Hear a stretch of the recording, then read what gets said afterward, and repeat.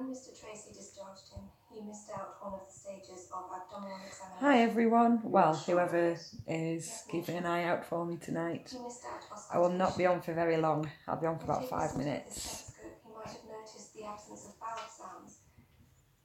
Combined with vomiting and constipation, that would have pointed to intestinal obstruction. It would have made all the difference to Jimmy. To Mr. Wilson. I cannot disagree with that. He seems to have constant small lapses of memory. I've also noticed a tremor in his hand. How's everybody doing? In district practice, we're used to seeing a wide range of illness, and I was reminded. Hi Colin, how are you doing? Neurological disease, including Parkinson's. Hi Busty. I see.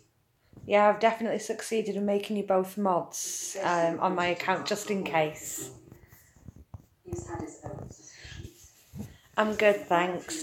I'm just at my sister's, just chilling out. She's going tomorrow morning instead of tonight, so I just thought I'd just do a quick 5 minutes.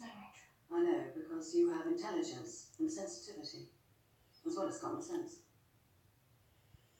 Do you enjoy it? Yeah, well, I mean, at the end of the day, I know that you both will help me do well. If in due Do you want me to see if I can track down the dog? That's all right, Busty. I realised I hadn't told you or anything, had I?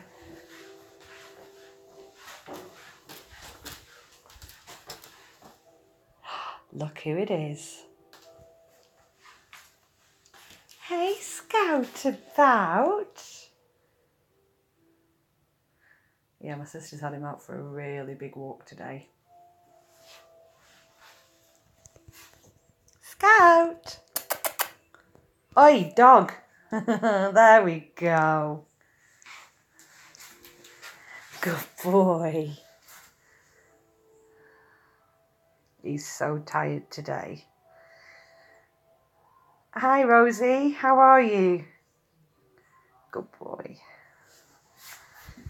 We're just going to leave him there for a bit. I think I might even have a couple of beers tomorrow after I'm done registering myself at the doctor's. But yeah, like I said, he's very, very tired, bless him, which is why he's taken himself to his perch so he can just stare out the front window and people watch like he does.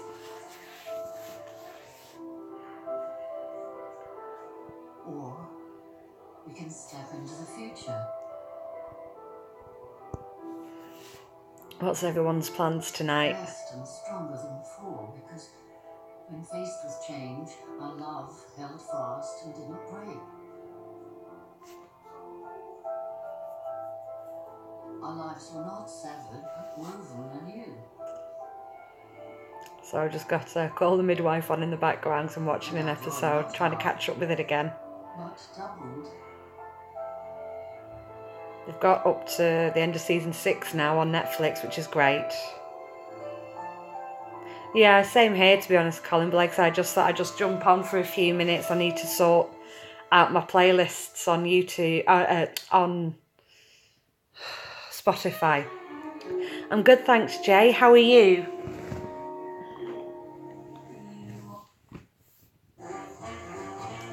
Thanks, Rosie.